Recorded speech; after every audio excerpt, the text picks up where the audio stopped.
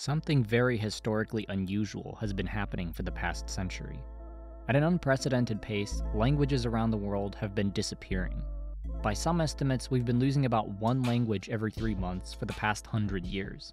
By the end of the century, we may lose another 50% of the languages currently spoken. What is causing the erosion of linguistic diversity? You may have heard this phrase before: the world is getting smaller. What is generally meant by that is that we are becoming globally connected in a way that was never possible before. An individual, albeit a relatively privileged one, can board a flight and be halfway around the world in less than a day. Family members living on different continents can communicate in real time. Co-workers can hold meetings thousands of miles apart. No doubt technological advances have brought about a level of global integration that has radically altered how almost everything works. This process began around the decay of feudalism in Europe. If you have not seen the video on this channel covering mercantilism, you may find some useful insights about the advent of capitalism in late feudal Europe. Pre-capitalist societies were based largely on immediate social relations. Communities were small, tight-knit, and fairly disconnected with the broader world.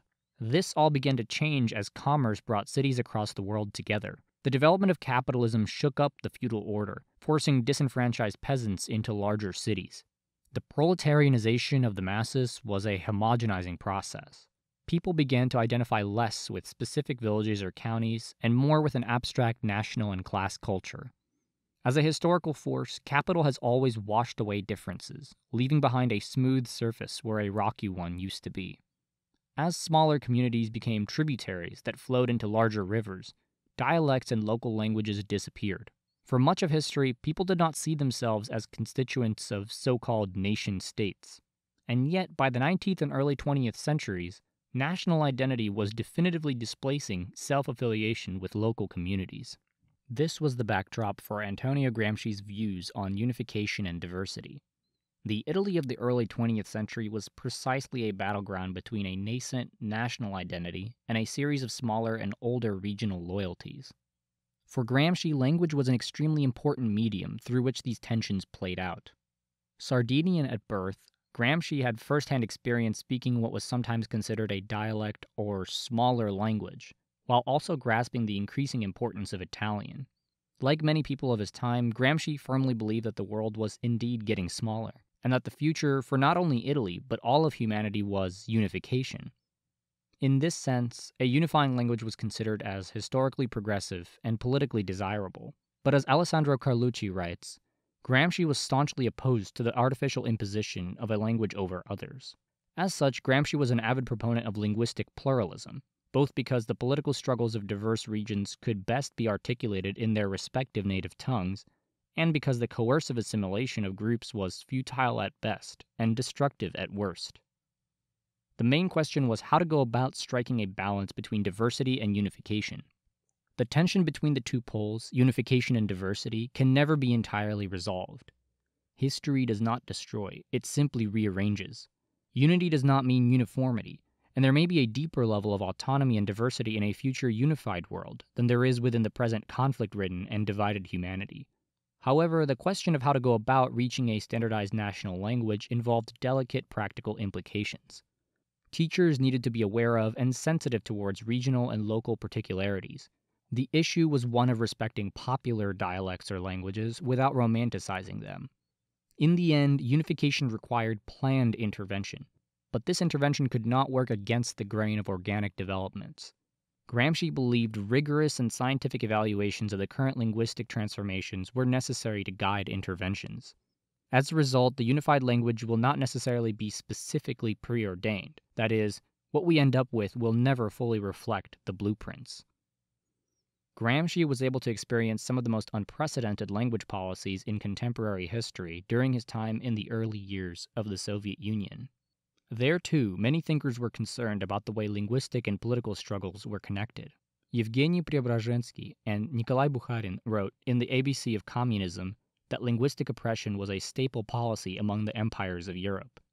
National equality in a liberated workers' government must therefore recognize the full linguistic rights of minority groups.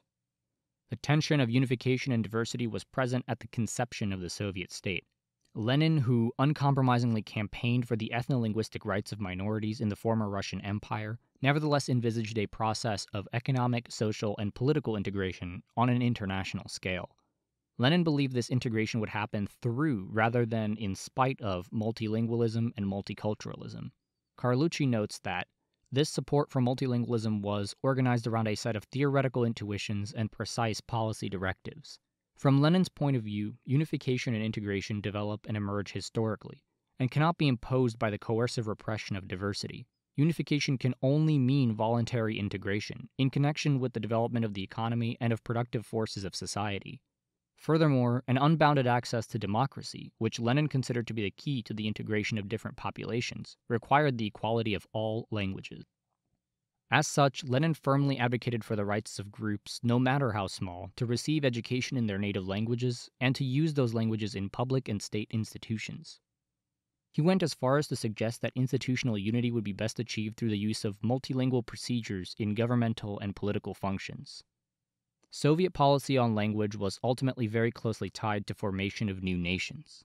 Soviet policymakers worked closely with linguists and sociologists to codify, systematize, and promote minority languages.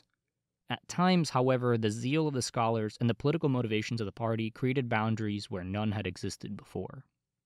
The Turkestan Autonomous Soviet Socialist Republic, for example, was dissolved into smaller republics out of fears of a pan-Turkist movement emerging in the region. The grounds for the demarcations between the republics were, at least in part, motivated by linguistic differences that were at times arbitrarily derived. Gramsci believed that the Russian language was a unifying vehicle, capable of expressing the highest and most universal achievements of world intellectual culture. Consequently, the Soviet policy of ethno-linguistic demarcation was a hindrance to the elevation of the masses. Of course, what was initially an explosion of interest in linguistic diversity gradually became reconfigured on terms that favored the Russian language. Many languages, including those that had already begun the process of Latinization of their alphabets, were Cyrillicized. Though various degrees of linguistic freedoms persisted throughout Soviet history, Russian continued to be the dominant language for political and academic discourse. For Gramsci and others who valued unification, the standardization of Russian in educational and professional spaces was not principally wrong. The main objection was that language policies in the USSR often went against the grain.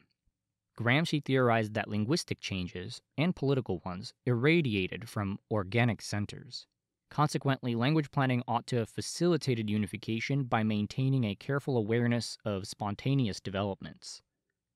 Gramsci believed that diversity, including linguistic diversity, could not simply be denied, bureaucratically abolished, or violently removed. Yet he also believed that modernity offered great opportunities for overcoming cultural and linguistic cleavages, in that modern economic and cultural trends would promote universal unification at a national level, and ultimately also at an international level. The characteristics of the unified language that was eventually to emerge through this process of unification were not entirely predictable and could not be determined from the outset. What is especially interesting is that the outcome of the Gramscian approach doesn't presuppose the emergence of a dominant language that is intact. The emergent language is clearly a synthesis of languages, a product of the organic process of unification. 100 years have passed since the observations of Gramsci and his contemporaries. Regardless of what we think about the supposed necessity of linguistic unification, history has demonstrated that we are in fact moving towards a world with fewer and fewer languages. Capital moves at an accelerating pace, which brings us closer together with every passing year. This interconnection, however, is not at all innocent. The flows of capital transport certain languages around the world, while they erase others. Le Cercle calls English the language of imperialism for this reason.